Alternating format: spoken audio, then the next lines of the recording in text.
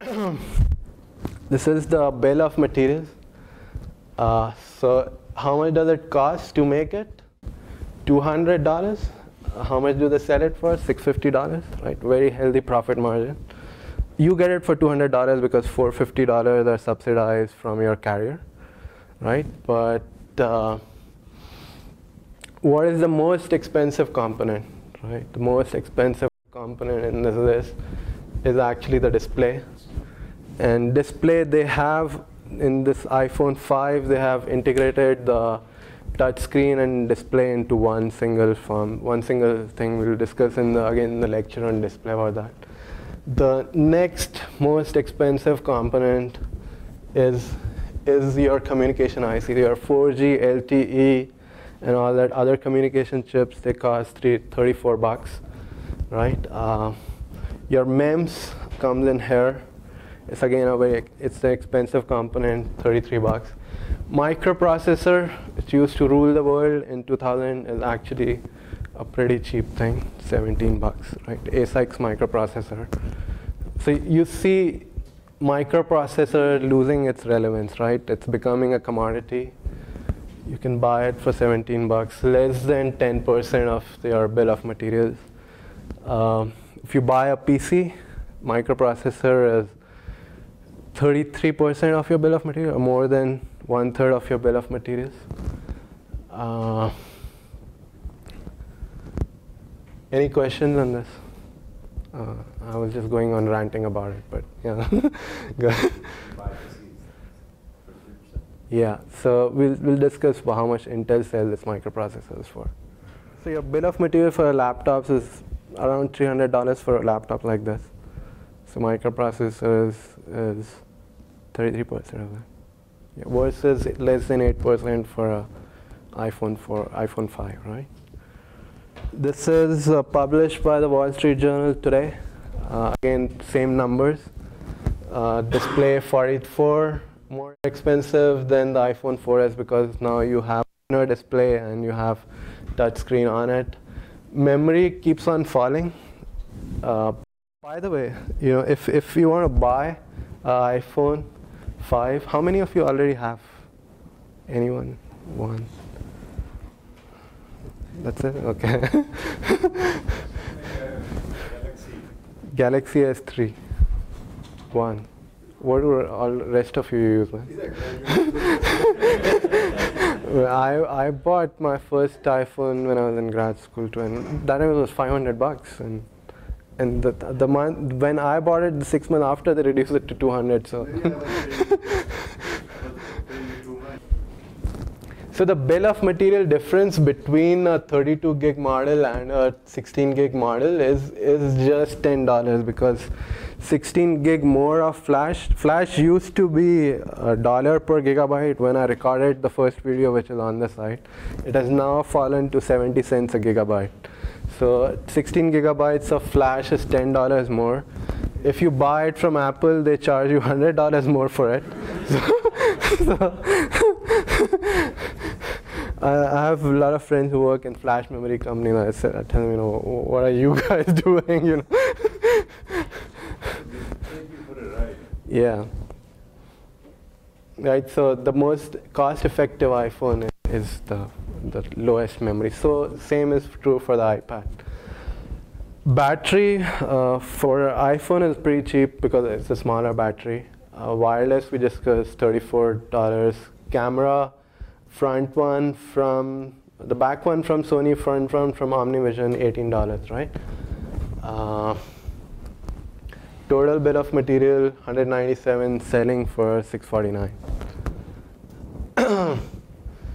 This is comparing it to a Nokia Lumina 900. Anyone has a Nokia Lumina? Nokia Lumina, okay. So Nokia Lumina has a touch screen which is much more expensive than the iPhone, right? And what they claim is a unique feature is that you can use this touch screen while you're wearing gloves. I don't know whether they work in a clean room or why do they need to use their phone.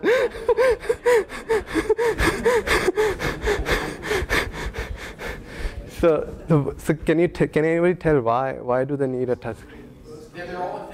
Exactly, you know. So this is, so that's if you think about it a little more deeply, right? That why do they need to use their phone while they're wearing gloves? Because Nokia is a Finnish company, and it always, you know, it's always snows there. So they have a touch screen which you can use while you're wearing a glove. Cost much more than it costs to make an iPhone, sells for much less profit margin. Right.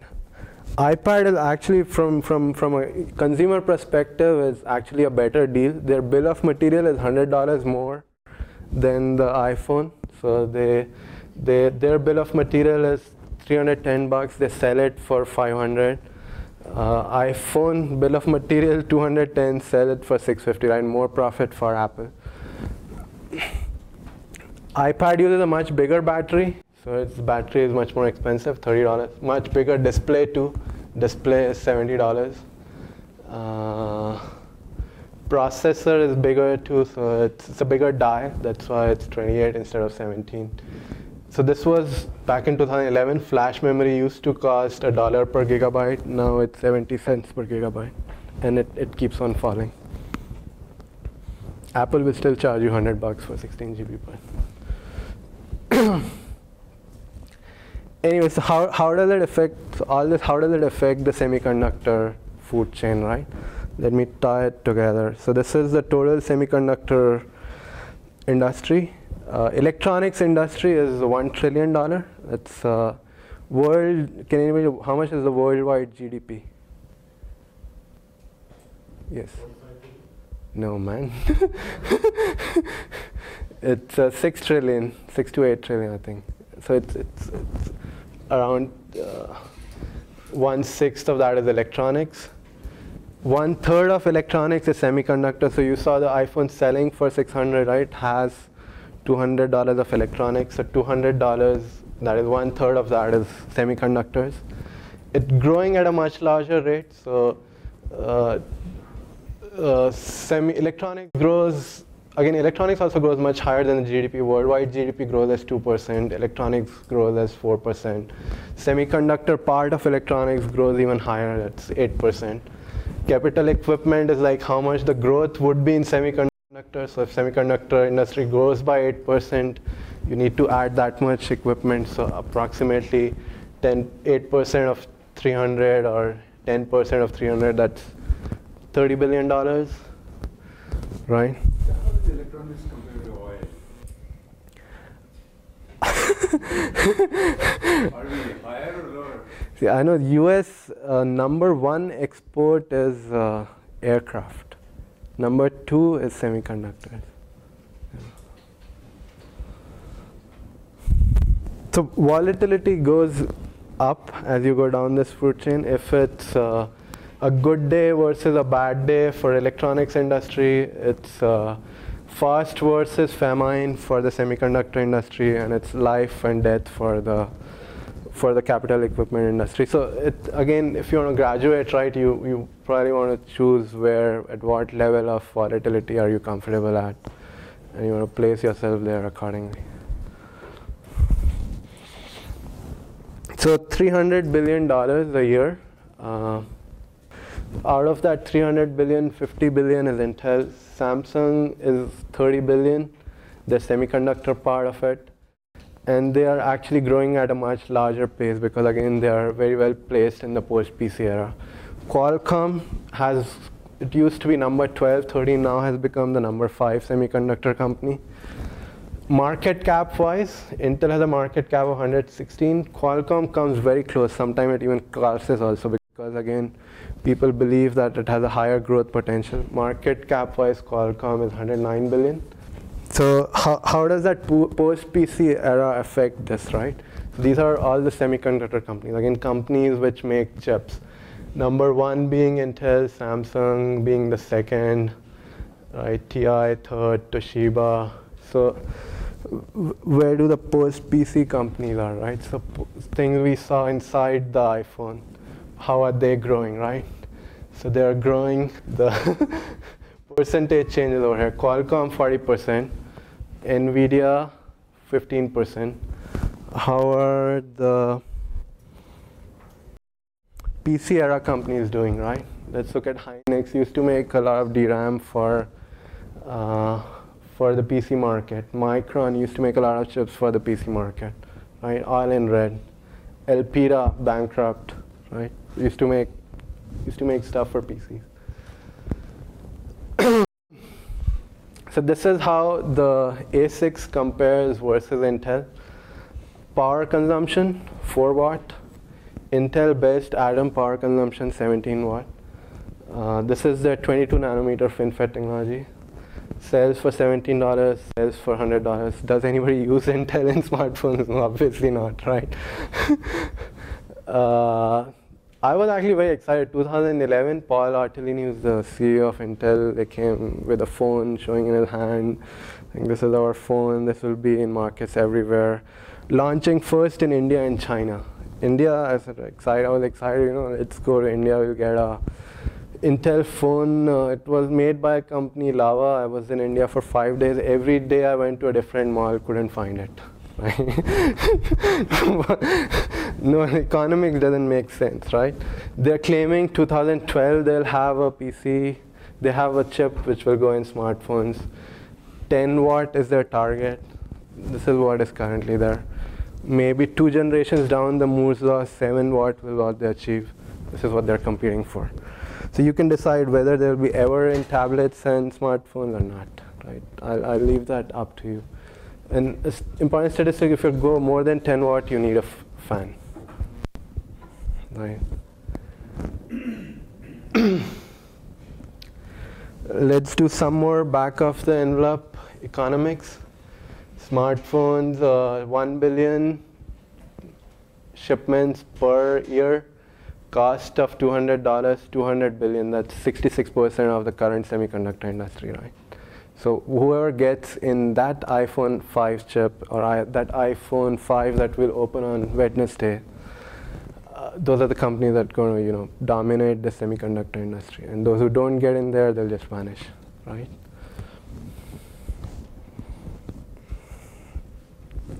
PC units, 300 million. Again, cost 200 to 300 million, depends whether it's a netbook or it's an ultrabook. Total 60 billion, right? Intel's revenue from microprocessor, 300 million, 350 million shipments at a rate of $100 per microprocessor.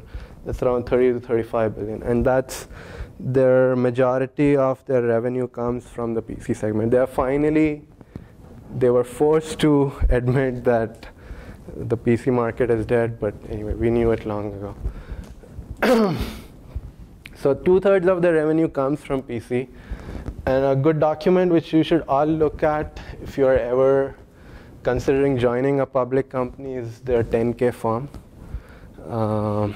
It's a document that each public company has to file with the SEC. It's available freely. They have to report market, the revenue by each segment. The management discusses what the risk of the business are. You'll learn more about a company by reading their 10K form, rather than if you talk to 20 people about that, you'll learn much more if you read their 10K form. I highly recommend, and we'll make a homework problem to make you read one of those.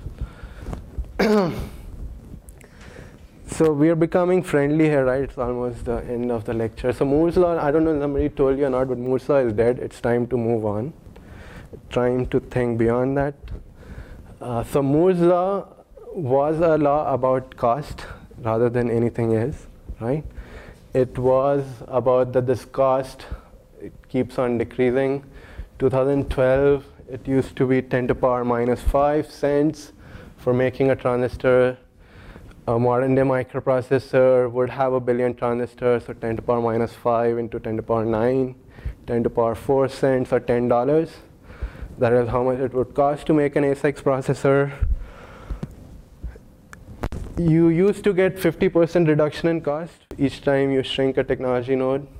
That kept on decreasing. From moving from 90 to 65, you only got 12% decrease in cost. Then you got only 8.9. And 22 FinFET technology, actually it costs more to make a transistor rather than it costs to make a 32 nanometer transistor. So these are the numbers. These are, again, borrowing a slide from the CEO of ARM. So it shows the cost per million gates used to go down, deaccelerating pace. Now it's actually going up, right? So some people say it's actually a ploy by the foundries because they want to charge more for the chips that they make. They'll say, you know, this many transistor, now it costs more to make a transistor. Please pay us more. So it's up to you to decide whether it's alive or not. I'm just giving you the numbers. Some people still think it's going to continue for 10 years, even though it's already dead. But these are mostly, first of all, they're old people. They have spent their lives, keeping the Moore's Law on track, and they want to still, they wish that it will continue. And they say it will continue for 10 more years, but they said that they'll be selling laptops, they'll be selling tablets and smartphones in 2012 too. So it's up to you to decide whether it's true or not. But I didn't want to give you a very rosy picture on it, Moore's Law. It's not true. It's a law of diminishing returns, but we will discuss on where, even within the diminishing returns, where the big opportunities are. Whatever we have learned from making all this, can we apply it to a different field, right? So very quickly, so we were supposed to cover lithography also today. So most of this cost increase is coming due to lithography increase, cost and increase due to the lithography. The prime driver for lithography is NAND flash now. It has the smallest feature size. I want you to watch all these videos, which are already on the site. They tell you what are the different problems with lithography. The current wavelength that is available for lithography is 193, and you are printing features 22 nanometer using that. A good analogy is that you have a very big brush and you are printing very fine line using it, right? So how are you doing that? So there are two videos which discuss all the different tricks that people apply, optical proximity correction, immersion lithography, so on. And then there are multiple videos which talk about EUV as well. So I'll end it over here. When we come back on Wednesday, I'll take 5 more minutes to finish this. And then Wednesday we have 2 speakers. We'll be taking apart the iPhone 5 on this desk.